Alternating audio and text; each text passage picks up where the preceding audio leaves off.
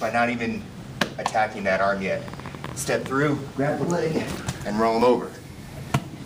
And when he starts trying to block the choke, his elbow pops up. So he's just giving it to you. Hop, foot over, sit down.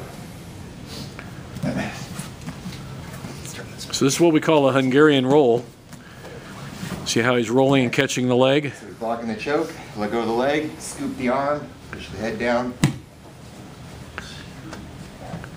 Now, one of the all-time great people at doing this as a choke is Sandi Harrelson. Sandi, you want to demo that? Yeah. We call it the Sandi slide because she like slides so many women into this, and so this is kind of her variation of it. So just kind of watch, guys. Cool move. Pretty much the same, just come across. Hook. I took right in underneath him. I didn't even think I had it that tight. Why don't you roll the other side so they can see what you're doing on the other side there? We'll come around here to get the... There we go. Get it hooked up. Put your foot through, just tuck through. Right in this position, right in the hole. You just tighten and bowl them, and you just finish the choke like that. If you need to, hop up into the arm lock.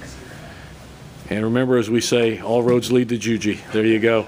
But that's a nice rolling action that we've called the Hungarian roll because it's turned into the arm lock. But Sandi adapted that when I brought it back and showed everybody. She took a real liking to that a number of years ago and started choking a lot of women in judo tournaments with it. So let's try it. We good? All right, let's give that a shot.